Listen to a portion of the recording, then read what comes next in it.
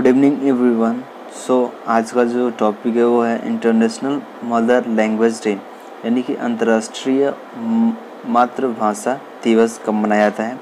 इसके कितने क्वेश्चंस आते हैं आपके कॉम्पिटिटिव एग्ज़ाम में, इसके लिए मैं बहुत ही अलग तरीके से क्वेश्चंस क्रिएट किया हूँ। चलिए स्टार्ट करते हैं। पहला क्वेश्चन है, अंतर्राष्ट्रीय मातृभाषा दिवस पूरे विश्व में किस दिन मनाया जाता है? 19 फरवरी, 20 फरवरी, 21 फरवरी या 23 फरवरी। तो इसमें ऑप्शन ग सी 21 फरवरी को जो है अंतर्राष्ट्रीय मातृभाषा दिवस पूरे विश्व में मनाया जाता है। 21 फरवरी को ऑप्शन ग सी है। नेक्स्ट क्वेश्चन देखते हैं। नेक्स्ट क्वेश्चन है, यूनेस्को ने 17 नवंबर को किस वर्ष अंतर्राष्ट्रीय मातृभाषा दिवस को स्वीकृति दी? 1997, 1998, 1999, 2000। तो ऑप्शन ग सी है 1999 में जो है यूनेस्को ने 17 नवंबर को जो है अंतर्राष्ट्रीय मातृभाषा दिवस को स्वीकृत की। नेक्स्ट क्वेश्चन देखते हैं। विश्व भर में अंतर्राष्ट्रीय मातृभाषा दिवस को मनाने का उद्देश्य क्या है? विश्व में भाषाई को बढ़ावा देना, विश्व में संस्कृति विविधता को बढ़ावा देना, विश्व में बहुभाषित को बढ़ावा देना। ऑप्शन घ से है सभी। ऑप्शन क, ख, ग तीनों इसमें सही है। ऑप्शन घ। नेक्स्ट क्वेश्चन देखते हैं। नेक्स्ट क्वेश्चन है, यूनेस्को के अंतर्राष्ट्रीय मातृभाषा दिवस की घोषणा से किस देश में भाषा आंदोलन दिवस को अंतर्राष्ट्रीय स्वीकृति मिली? जापान, श्रीलंका, बांग्लादेश, भूटान। तो ऑप्शन ग सी है बांग्लादेश। यूनेस्को के अंतर्राष्ट्रीय मातृभाषा दिवस को घोषणा से बांग्लादेश में भाषा आंदोलन दिवस को अंतर्राष्ट्रीय स्वीकृति मिली, यानी कि उसको भी अंतर्राष्ट्रीय आंदोलन का दिवस मनाने का आंदोलन मिला।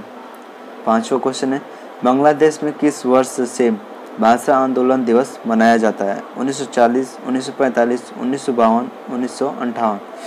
तो ऑप्शन ग सी है 1952 से ही बांग्लादेश में भाषा आंदोलन दिवस मनाया जाता है। ऑप्शन ग सी है 1952। काफ़ी इंपॉर्टेंट है, इसको आप याद रखेंगे। नेक्स्ट क्वेश्चन देखते हैं। नेक्स्ट क्वेश्चन है, निम्न में से किस वर्ष अंतर्राष्ट्रीय मातृभाषा दिवस का उद्घाटन उत्सव मनाया गया?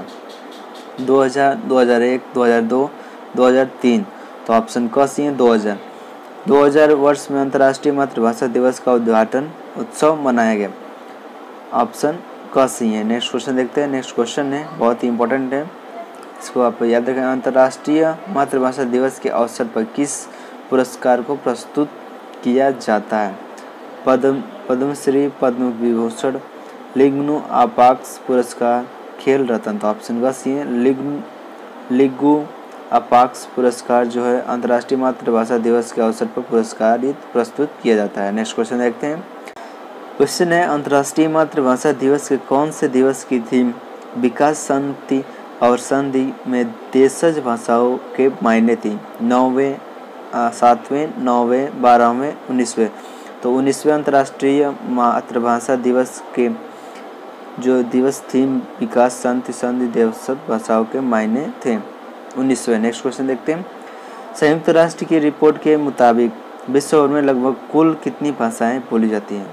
4900, 5900, 6900, 7900। तो ऑप्शन ग सी है 6900। संयुक्त राष्ट्र के रिपोर्ट के मुताबिक विश्व भर में लगभग 6900 भाषाएं बोली जाती हैं। ऑप्शन का सी है। नेक्स्ट क्वेश्चन देखते हैं। संयुक्त राष्ट्र के अनुसार पूरी दुनिया में तकरीबन 600% लोग कितनी प्रमुख भाषाएं बोलते हैं? 10, 20, 30 या 40। तो ऑप्शन ग सी है 30। संयुक्त राष्ट्र के अनुसार पूरी दुनिया में तकरीबन 600% लोग जो है 30 प्रमुख भाषाएं बोलते हैं। हमारे चैनल पर नए हो तो सब्सक्राइब करके बेल को प्रेस कर लें।